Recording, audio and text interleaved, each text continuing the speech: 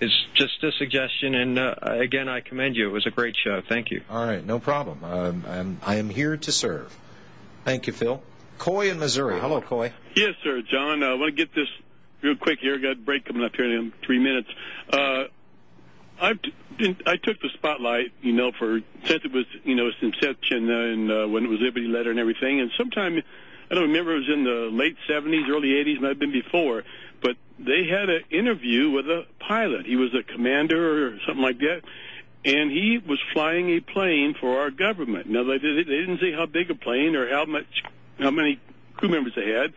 But he retired from the military, and he was upset about what he was doing before he retired. And he gave an interview with Spotlight, and he had a big article on what happened to the gold in Fort Knox.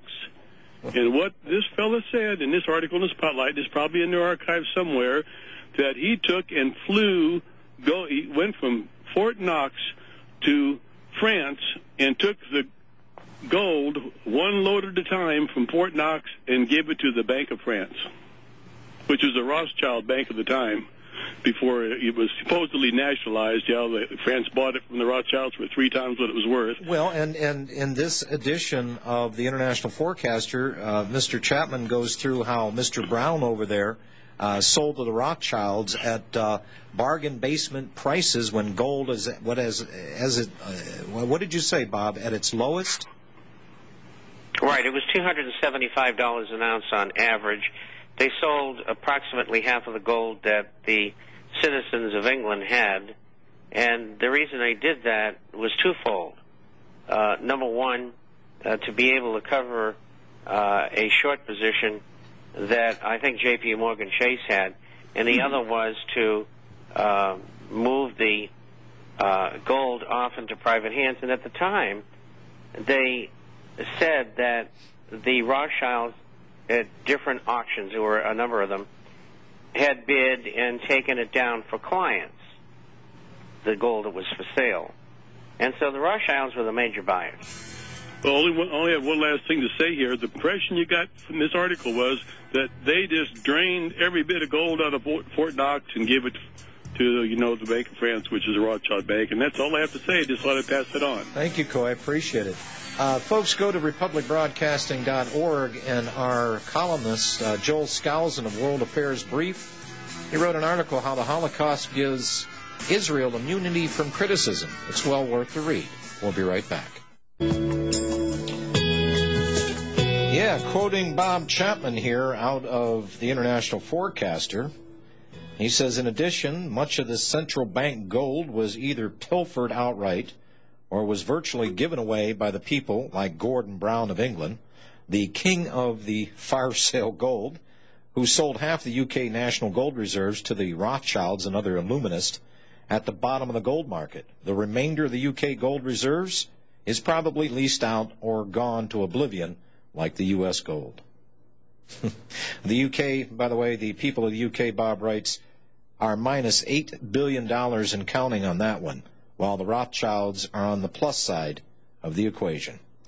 Folks, we're going to put an end to this. I am tired of the money masters out there, the manipulators and the liars. I mean, look what they've done to this entire planet. They popped an entire planet inside out. It's almost unimaginable. Bob and Robbie, I can see why people don't believe in the world conspiracy. They're more likely to believe that, that guy down at the bookstore back in 1963 might have had a shooter on the hill as well. But they cannot wrap their minds around the manipulation of the fiat currencies to steal everybody's wealth. It is beyond their imagining. Can I follow up on that caller's question? Please do. The Gold Confiscation Act of 1933 was done to stop the citizens' run on gold. Mm-hmm. And obviously that was against the citizens, but foreigners were still up until 1971, when Nixon finally cut the last strings of gold, but foreigners could still demand gold in lieu of dollars. I mean, Charles de Gaulle famous statement was, yeah, we like you Americans, but we just prefer to get paid in gold as opposed to dollars. And segueing that into, obviously, Rob Kirby's report, it seems as though there's another run on gold taking place,